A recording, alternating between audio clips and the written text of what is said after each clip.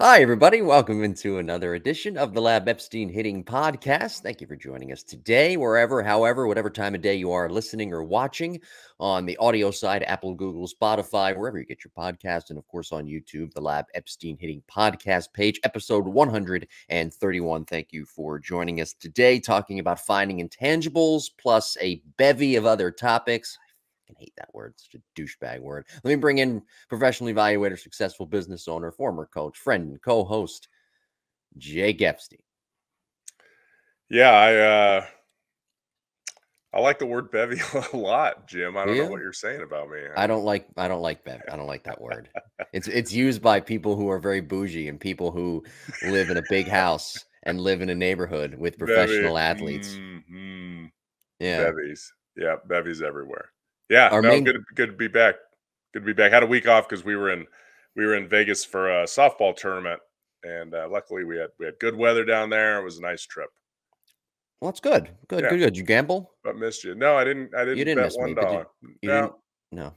You no, didn't I went with gamble my and you daughter. We didn't miss me. stayed on the strip. I have my college roommate, and really good buddy lives down there now, so we got to spend time there. But yeah, I mean, yeah, you got kids. We went to Top Golf right behind the strip there. That was How fun. is that? I've heard good things, and they're not a sponsor, so we're gonna keep it Yeah, short. there's so But how many is of that those fun? different golf kind of places. It was fun, it was a little team bonding. There were like 8 of the girls were there, so yeah, it's good for them to compete outside of uh softball. So yeah, Did you hang you're out with the you're parents and golf a little yeah, and the bit? parents, and they serve food and drinks, and Yeah. it's fun. They got TVs there, so yeah, and we're out there trying to score points, right? Everybody's competitive in youth sports, so the girls are trying to hit targets and doing something they're not good at, so it helps deal with failure. We got to deal with failure Oh, because yes. they're not good, so it actually was a little bit of a uh, learning lesson as well.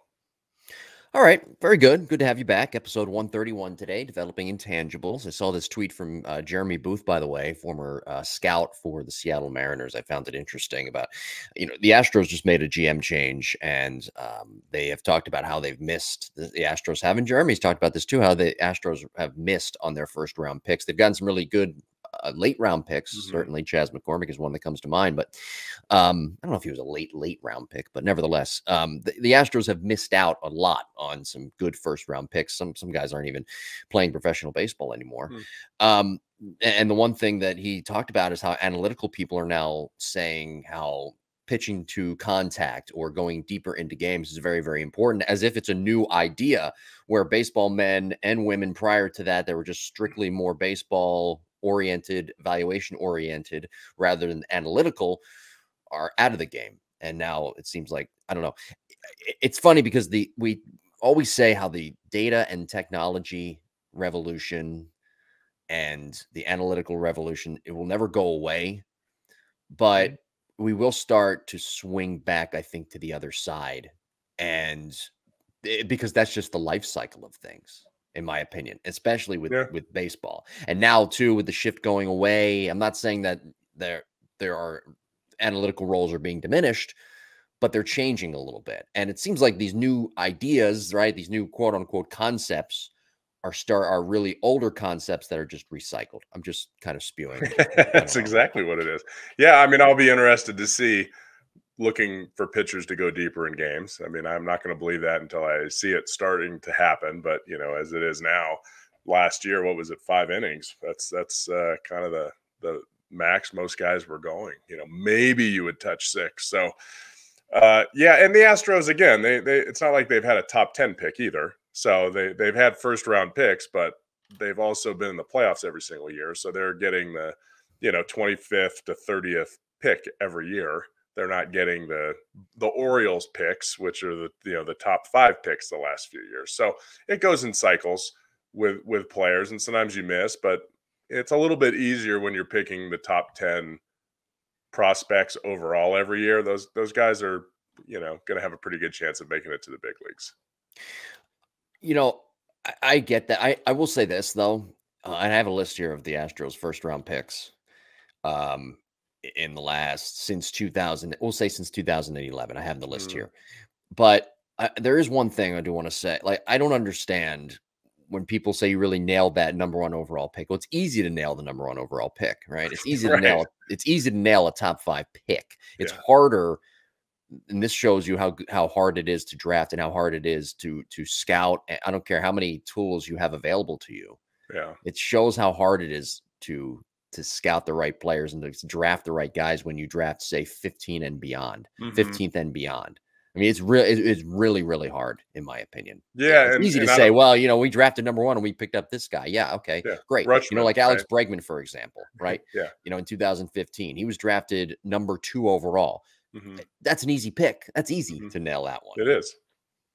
Yeah, and it is. I mean, the Brewers do a pretty good job. I mean, they have a couple first rounders that are going to, you got Frelick and you got Garrett Mitchell that are, you know, pretty young through the minor league system and work their way up. And they were kind of higher contact guys, less power guys. They play a good defense, and those guys are going to see time, this year at the big league level. Only maybe 3 years after the draft. I think this is Frelick's. This might only be 2 years after the draft. Or is this his third? He was So I mean, drafted, and they've been right around 15 to 20, I think, pick wise every the last few years. They'll have a little bit higher this year, but yeah, I mean, different teams go after different people. They went after college guys that had a track record of finding barrels. That's what they drafted early. They didn't draft arms early, and some people, maybe the Astros drafted arms early, and then with that comes risk of injury, burnout, and everybody throws hard now. I mean, I was going through my international players the last couple days, and some of the video views I get are great. They're live at bats, against pitchers that are 14, 15. You should see these 15-year-old pitchers. They're monsters. They're big and strong and polished, and they throw hard at a young age. It's like there's a lot of people that throw. There's a lot of people that throw hard, and I think that's why a lot of teams go the international route for arms, or they'll go, later on in the draft with arms. You're not seeing as many as you used to. You always used to see, like, the first couple picks were, like Jack Leiter, right, was one. You'd see that every single year. Leiter and Rocker, the two best college arms, would come out, and now it's not necessarily as prevalent. I've always, depending on, again, and there's a lot of context that has to be added to this, but depending on the player development system that you have in place. Like, for example, I don't know if it's the same now, but a few years ago, the Nationals, their player development system was that of, you're going to do it our way. We have everything lined up for you. Bing, bang, boom, right? Everything compiled. This is the way you're going to do it, and you're not going to deviate. Other organizations are a little bit more flexible, a little bit more liberal in how they run their player development system with more player input. So but to me, if I'm drafting a pitcher, that guy is going to be and I have a high round pick, a very high first round pick. It's going to be a college pitcher, but if not, it's going to be a high school pitcher, and then I'm going to take a college hitter rather than the high school hitter. It's going to be inverted for me. Again, I'm flexible with that approach, though. So the Astros, since 2011, here are their picks: George Springer, Carlos Correa, Mark Appel, who did pitch briefly at the major league level, but considered one of the biggest busts, unfortunately. Although you give him credit for coming all the way back and getting a chance to pitch for the Phillies this past year. So God bless him for his comeback and his tenacity to be able to break through everything. Toughness. Brady Aiken. I mean, you don't hear about him anymore, right? Then, of course, Bregman at 15. Kyle Tucker from Tampa, Florida, Plant High School. The same Plant High School I complained about with the kids at Crunch Fitness, a couple of weeks ago, when they all pile in on a day off from school. Daz Cameron, who unfortunately I thought he was going to have a great career, but Daz Cameron, same draft as Kyle Tucker in 2015, he was a 37th overall pick, and he just got outrighted off the Orioles roster. So, son of Mike Cameron, great athlete. I don't know what happened there. Forrest Whitley. I know what happened. He went to the Tigers player development system, and that they ruined him. Forrest Whitley in 2016. I don't know. JB, how do you say his name? 2017 right-handed pitcher from UNC. Hinojosa or Bakauskas. JB Bakauskas. Seth Beer in 18. Corey Lee in 19. Haven't heard of either one, or have. Beer was Beer can hit. I don't know how he's been doing. He played at Okay. Clemson. He is currently with the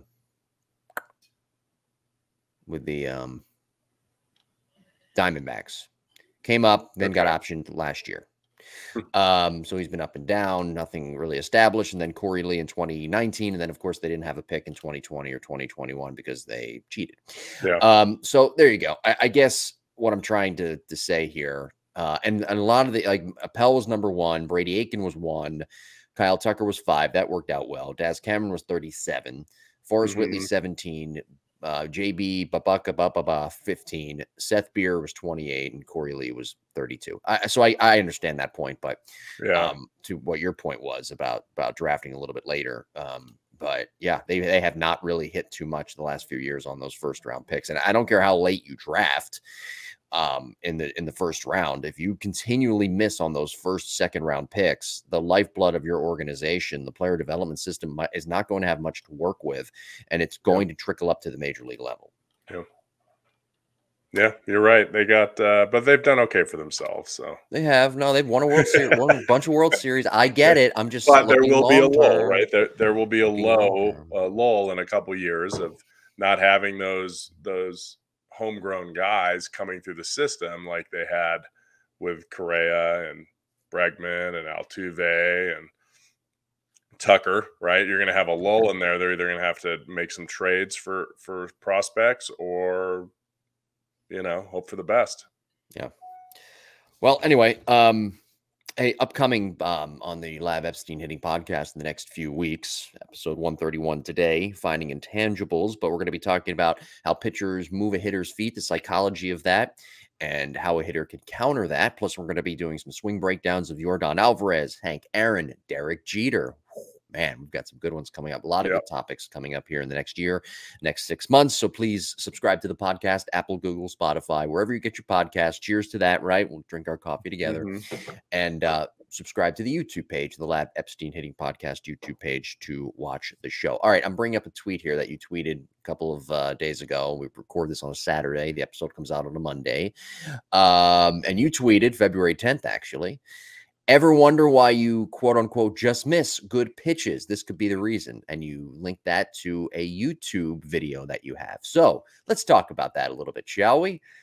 Why do you miss good pitches as a hitter? Yeah, sometimes you feel like, geez, I'm right on that. I'm right on it. Why did I foul that straight back? Why did I just get under it? Usually if you roll over it, that's not considered a just miss, right? Like, I didn't just miss that. Now, I might have players say, God, I felt like I was right on it, and it's just a two-hopper to the shortstop. I don't know what's going on. So that's always a swing plane issue.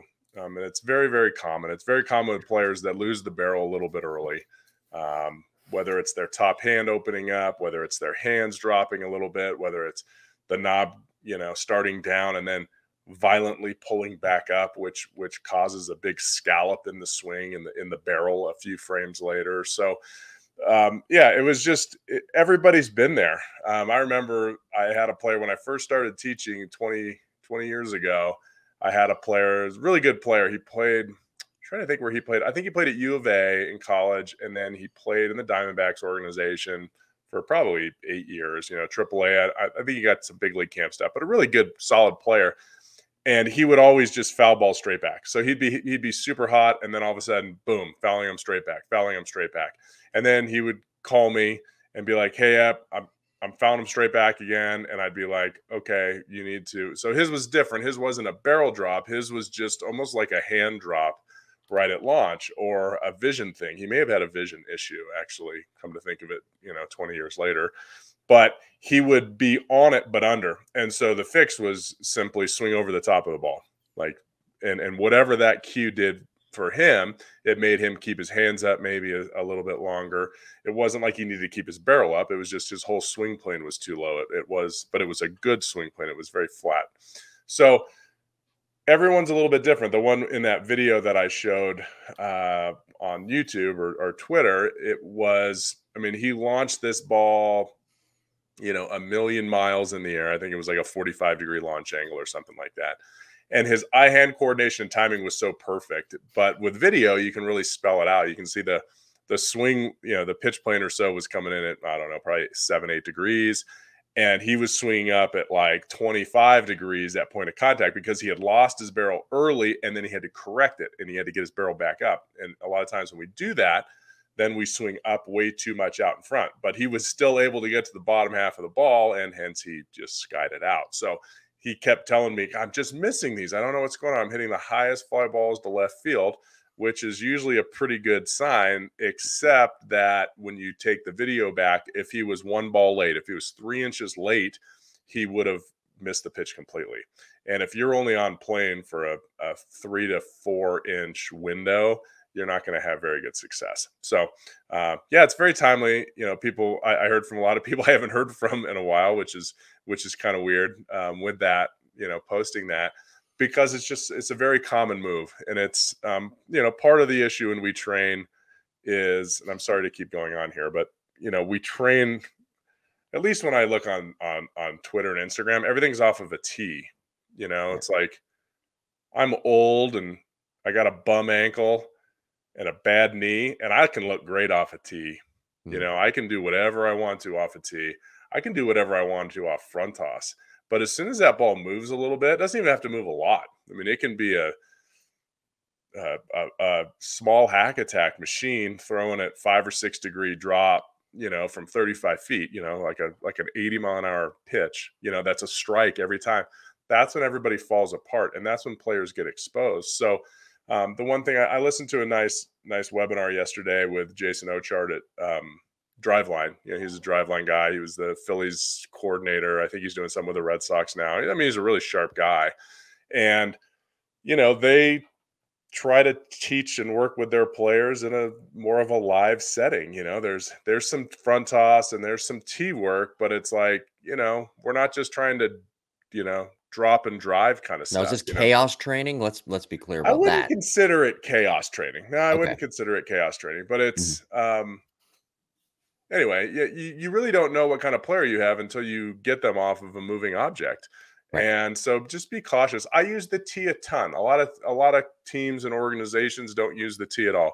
The tee has a purpose.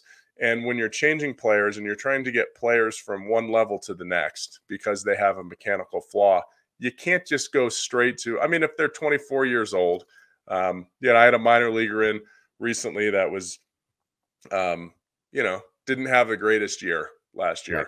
And so he told me what was going on. And then he had some game video. And then in 10 minutes, we worked it out. 10 minutes, maybe even 5 minutes.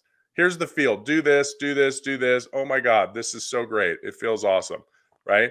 Well, if the kid's 12 years old, it's not going to be like that. It's going to be a slow process. I had a new player in the online academy start. I think he's 9 and he's a little stud. He's from Louisiana and he like works his little tail off, but he was doing his drills and I'm like, okay, we're making progress with the drills. But then after he did his drills, he went in and started taking live batting practice, 10 minutes after that. And then they sent me the video, of course. And I'm like, well, everything you worked on with the tee got flushed down the toilet because you just took 20 swings off of a machine or off dad throwing to you and everything broke down. So when you're working with young players, you have to layer it. You have to use it you have to isolate this. You have to isolate that. That's why without blowing the horn on the Epstein teaching system that my dad started years ago, that's why it works. The information's great and we have a ton of experience, but it's the process in which we implement the information to said player, whether it's this was a 21 and 20-year-old professional player and an 8-year-old, young guy. I think he might be playing travel ball, right? Or just league ball. At 8. Wow. At 8 or 9. Yeah. I mean, he's a good little athlete, but it's like, we're giving them the same information. We're just doing it in different ways. So I don't know how we got onto that topic. I'm glad you blew the horn though. I don't know what we originally were talking about, but missing good pitches. Oh, it was missing good pitches, but that's where it starts with. It starts with having a good swing plan. I think we're talking about hand path maybe next week, which is you just spoiled it for everybody. I want them to think about how important it is because hand path will get rid of the hole in the swing. That's the audience. That's their homework this week. Yeah, we're giving our audience homework. That's a good way to get questions for hand path. Yeah. Email us jimbopodcast21 gmail.com. And by the way, if you'd like to subscribe to our newsletters too, email us as well, jimbopodcast21 at gmail.com. Yeah. This week on Cross Functionality, Cassie Riley Boscia and I, softball national champion at the University of Alabama. Her and I are the same age, by the way. Jake and I, roll tide. Jake and I are not. Jake is older than me. He's as I've said before, a mentor and coach. We're not the same age, although my maturity level, people do say I'm like in my 40s. I'm not saying Jake's in his 40s, but I'm not saying Jake acts like he's in his 20s. I didn't say that either. I didn't allude to that either. I'm talking about how I'm mature. You are.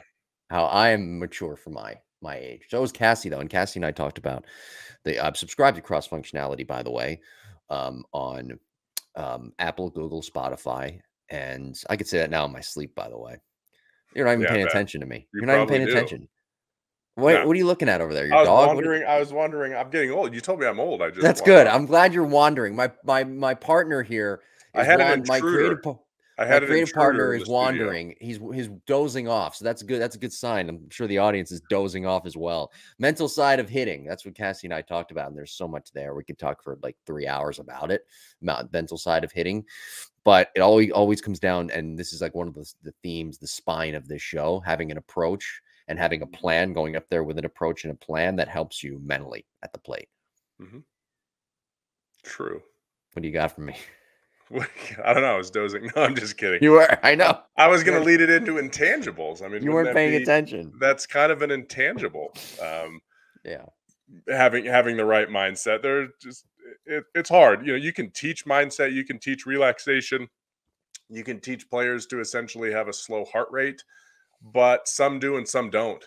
And that's something that usually doesn't show up on a data chart. It usually doesn't show up on a scouting report that is compiled with a computer, meaning exit velocity, launch angle, speed, quickness, agility, strength, right? This is the part that kind of puts it all together. I always go back to Manny Ramirez, who was I don't even know what he was. He was just an amazing player. He was an amazing hitter. I mean, one of my favorite highlights of all time is when he catches the ball short of the outfield fence, kind of jumps up the wall, gives somebody a high five. This was in Camden Yards, I believe. Yeah. So he catches the ball. Before they move the wall back. Yes. He catches the ball like a step short, like full speed. He kind of jumps up the wall, gives somebody a high five, turns around and throws the ball back into the infield. I don't think that was scripted, right? This was somebody that's in such a relaxed state of mind, having fun on the ball field. Not that he was a great defensive outfielder. It probably drove his manager crazy. But, he had that. When you looked at him on the box, there was no stress. Why was he such a great clutch hitter? No stress. Like the world doesn't end if I make an out here, right? It's going to keep spinning. If I make an error, it's going to be okay. I'm going to fall asleep. I'm going to wake up the next day. And that mindset is very hard to get through to players. And maybe, just maybe, some of those Astros first-round picks, that's where their deficiency was. Maybe it wasn't how good they swung the bat or how fast they ran or what kind of glove they had. Maybe it was what was between the ears. And that usually is what kills players at that level more than any kind of ability factor. May I just counter with something? No. Okay. I have to counter with something. Okay. So there's a guy who just retired that played here in Tampa Bay. Mm-hmm. You may know him. Maybe not. I don't know. Tom Brady. In my opinion, the greatest quarterback of all time. Some people say Joe Montana. Mm-hmm. Whatever. Yeah. Okay, great. Tom Brady, best quarterback of all time. You mentioned that mindset with Manny Ramirez, having that relaxed mindset of, well, if I make an error, the world doesn't end, right? Mm-hmm. It's fine, but Tom Brady doesn't have that mindset. If he throws an interception, guess what? He's throwing that tablet too, or he's yelling at his offensive line. Mm-hmm. He doesn't seem to have that mindset. All right. I know the sports are different. I get it. But these are two top athletes we're talking about here. Tom Brady, Manny Ramirez. Manny Ramirez, again, it was a very relaxed state, but doesn't that, if you constantly have that attitude of, well, if I make an error, if I strike out, the world doesn't end. If you have that attitude, that's okay, fine. You keep yourself relaxed, but doesn't that invite complacency? No, it could. Yeah, it could. Right. Yeah, I mean, Tom Brady's, he's in control of what he's doing. It's a little bit different But than Manny was baseball. too. That's where the No, but we're not in uh, control in the batter's box. We're crosses. reaction. We're reactionary. On defense, Mentally, they're I'm talking about. reactionary. I'm talking about mentally, Yeah. right? But yeah, I mean, how many interceptions did Tom Brady throw? Right? He probably threw a lot. All right, I get it. You I'm know? just, Yeah, like he's a perfectionist. That's a way different personality, type A personality, kind of running. You could maybe have Jeter and Brady, maybe that guy. okay. But Yeah, Jeter was the same way. Like Jeter made outs. We failed. Tom Brady's never going to throw more incompletions than completions. He's never going to throw more interceptions than touchdowns. Right? In baseball, we're going to strike out a lot more than we get hits. So right. it's a hard comparison, but All um, right. I'm just saying. I know. yeah. My point No, was I the mean, yeah. complacency part. Yeah, complacency, yes. Well, you're not going to make it, right? If you're too complacent and you you don't care about what you're doing, then you're gone. But for someone to succeed at that level, you have to have obviously a combination of work ethic and desire and pride.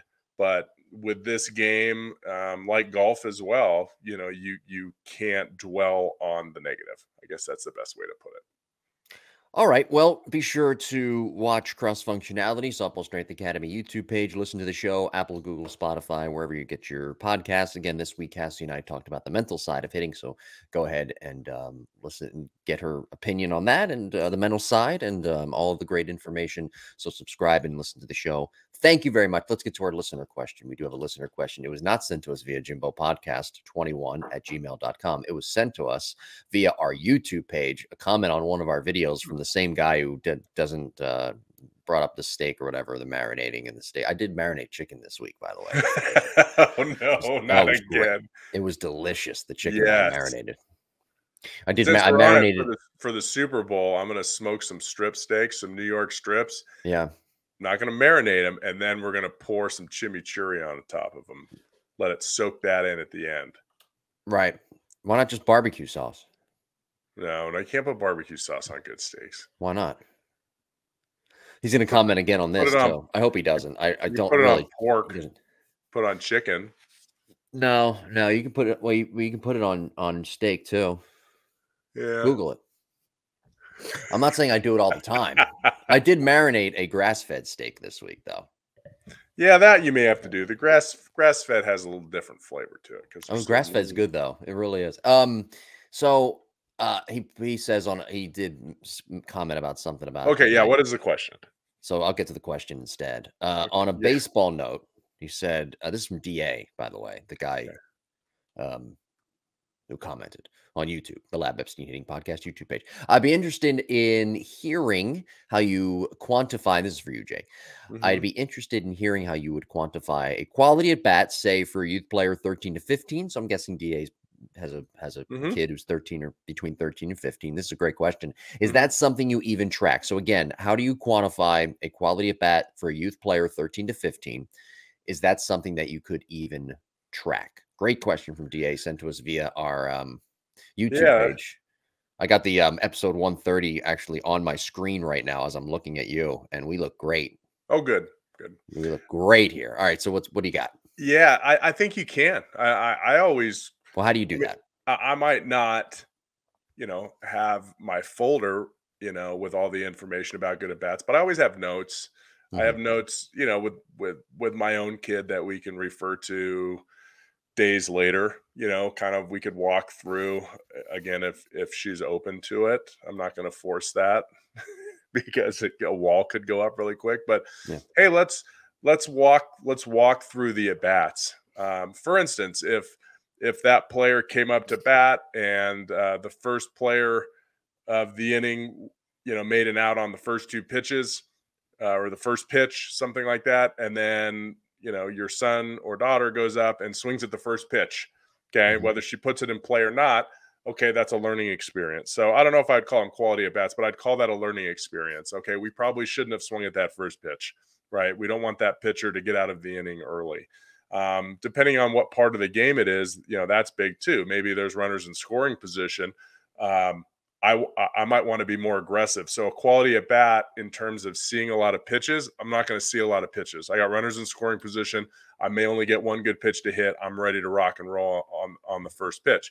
Maybe it's later in the game. I'm hitting leadoff and the pitcher, or I'm hitting second and the pitcher's not throwing very many strikes. Maybe I'm taking a strike in that situation because we're down by 1 or 2 runs and we need base runners here in the last inning. So quality at bats for me change based on the situation of the game.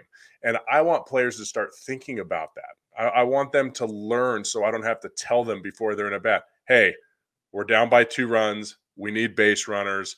Don't swing at the first pitch. Okay. Like, I don't want to have to say that. Coaching yourself, right. Yeah. If we talk about this after the game, if we talk about it in meetings, then they'll start to learn on their own. But if we never tell them, they're never going to learn. So I definitely wouldn't at that age, 13 to 15. I'm not quantifying a quality at bat by pitches seen.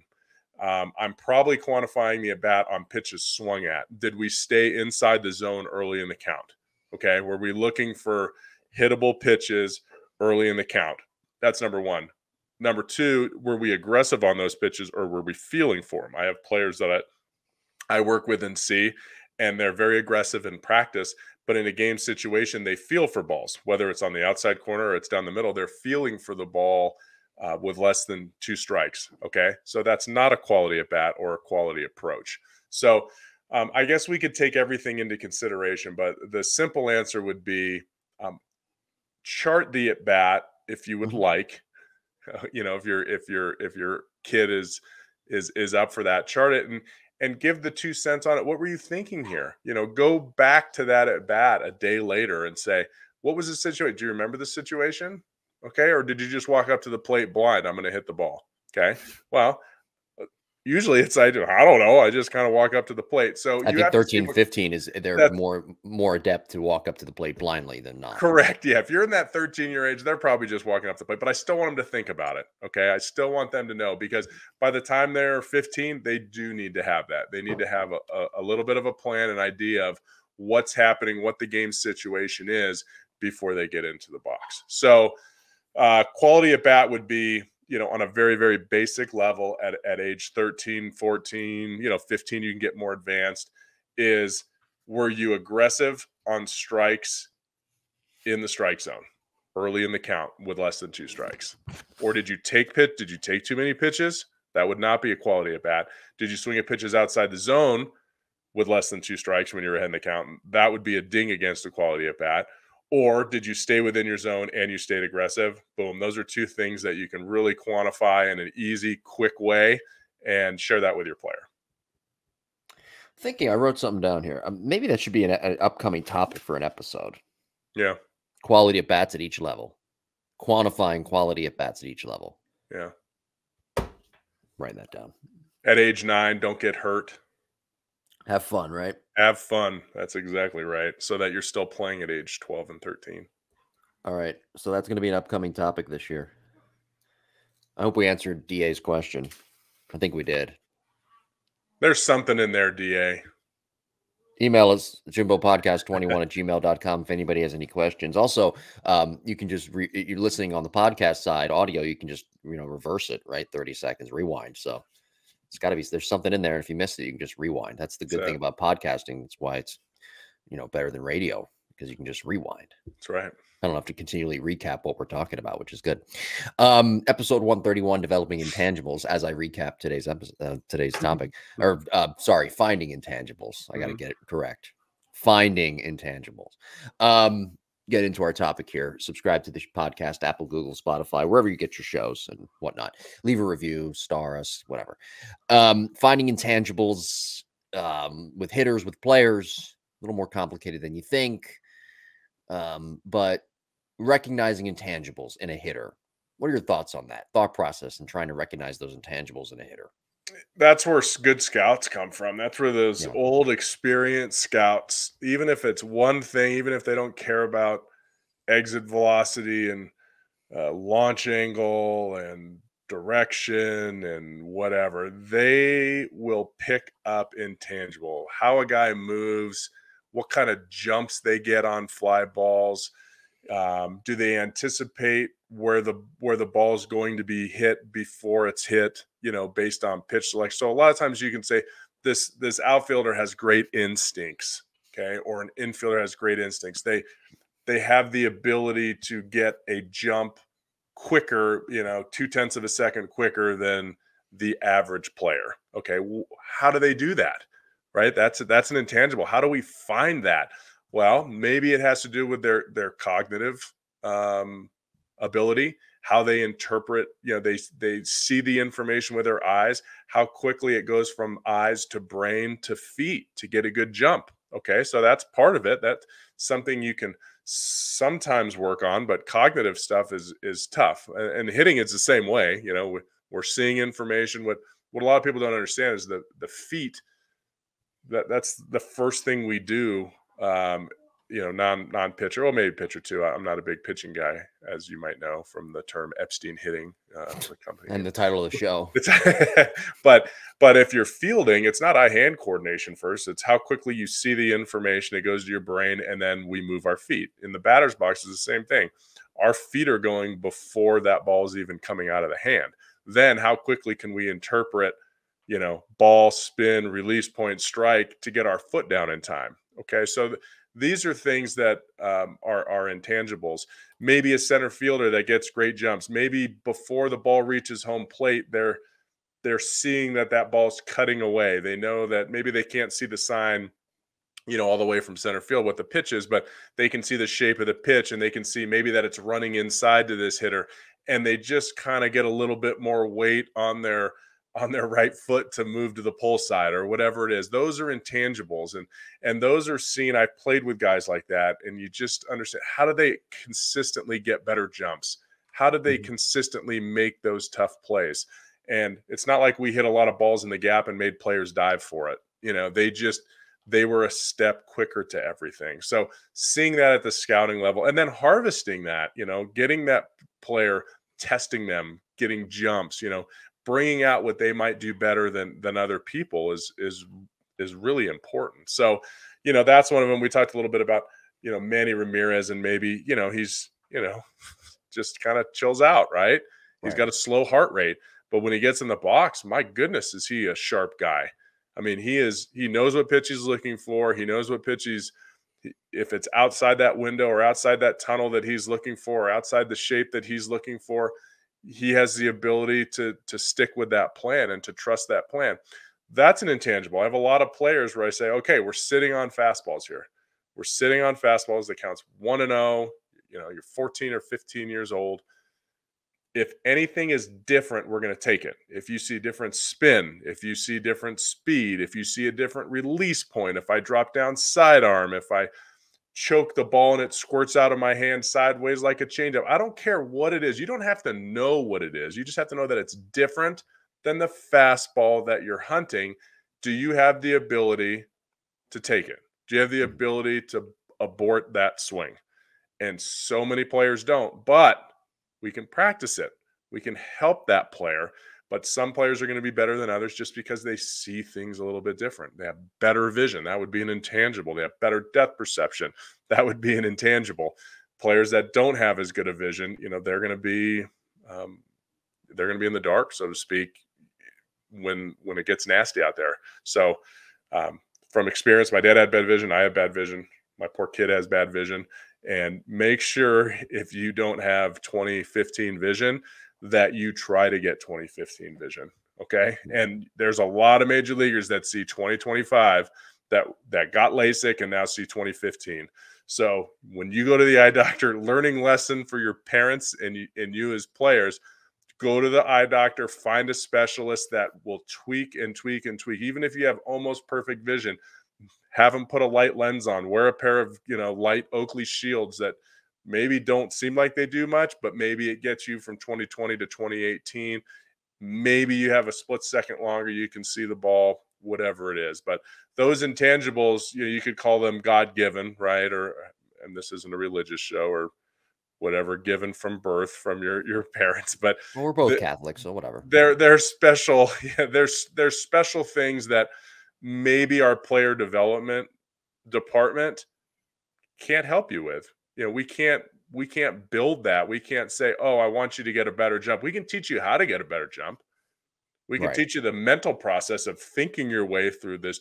Okay, I mean, every outfielder has a card, right? This guy tendency to pull the ball early in the count. Okay, so maybe I'm kind of leaning that way and I'm cheating a little bit.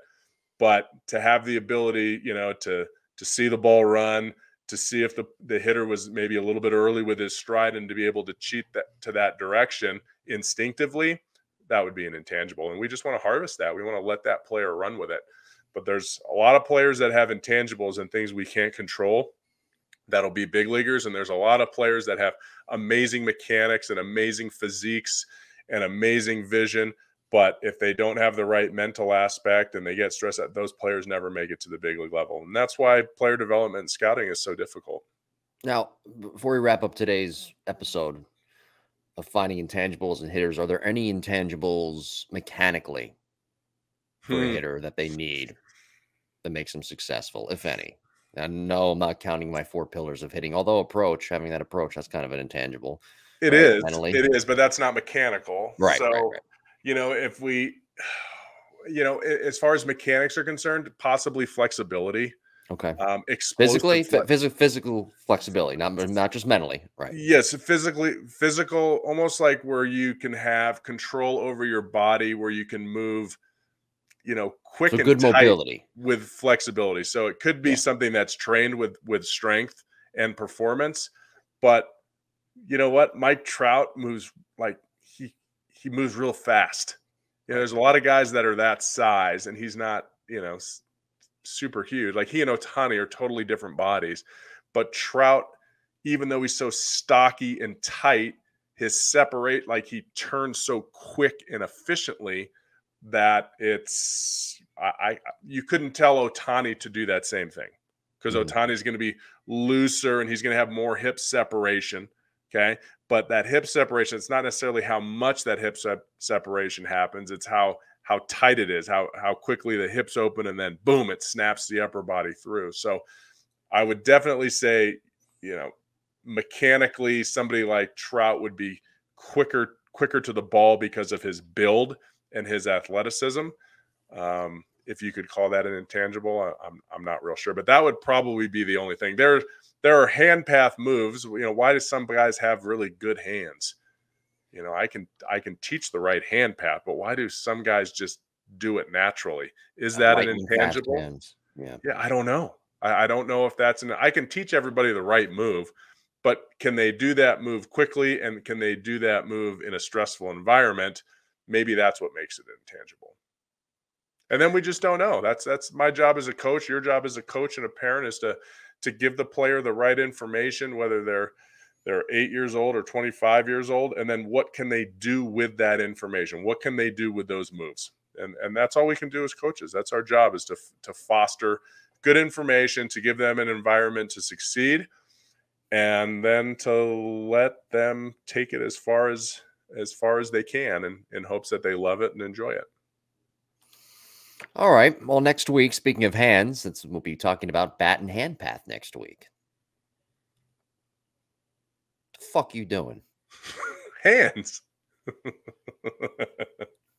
Bat and hand path next week. I just look like a torso sitting on the computer screen. I wanted people to know I had hands. I don't think that they were thinking about that, especially if they're not watching. Good point. They can see your Brewer shirt, though. By the way, later in the year, I mentioned earlier about the upcoming topics. Later in the year, we're going to be talking about some draft picks and doing some breakdowns of some hitters that you are probably looking at and evaluating for Milwaukee right now for your organization. So we will be doing that later in the year. I'm looking forward to that. I have to be very quiet with my comments on those. Right now, I yes. will say your boy You have to be Sal's quiet. playing for Team Italy, if I'm not mistaken. Okay. Hold on. Freelick, I'm pretty sure he's going to play on the World Baseball Classic Team Italy. Are you going to watch that? The World Baseball Classic? Yeah. Of course. It's baseball. Really? Yeah. Okay. Yes. This is according to a report from rotoballer.com. Oh. Sal Frelick expected to play for Italy in the World Baseball Classic. That was 6 days ago. Yeah. Very good.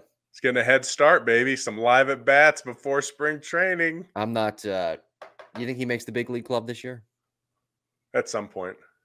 I'm not going to be probably not watching much of the World Baseball Classic. No. Nah, not What else? What's better? There's no football on anymore. You're the gonna watch college NCAA, basketball? the spring training and the NCAA tournament. I'd rather Yeah. watch that. The World Baseball Classic's just kind of like, hey, let's go out there and play some baseball. Okay, well, I'll wait till April when the games really count. College baseball starts in a week. College baseball started yesterday. Yeah. So yeah, there's plenty that's going to be on TV. All right. So next week, Bat and Hand Path, episode 132. Subscribe to the podcast, leave a review, do what you got to do. Thank you for listening, watching, and we'll talk to you.